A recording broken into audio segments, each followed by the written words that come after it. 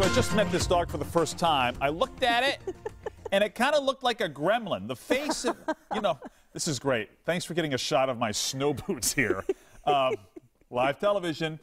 So this dog is Pepperini, you call it? Pepperina. Okay, Pepperina. She goes by Pepperina. She goes by Pepperoni, whatever you like. All right. And she is a 5-year-old female. She's an Affin Pinscher, which is a strange-sounding breed, I know. Okay. And it's kind of a relative of the miniature Schnauzer kind of thing, maybe Shih Tzu kind of thing.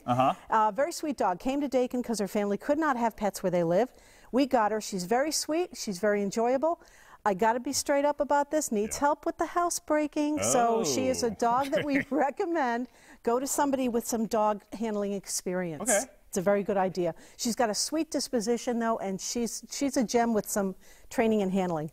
Outstanding. All right. Pepperina is available. Well, information about Pepperina is available on our website at wwlp.com.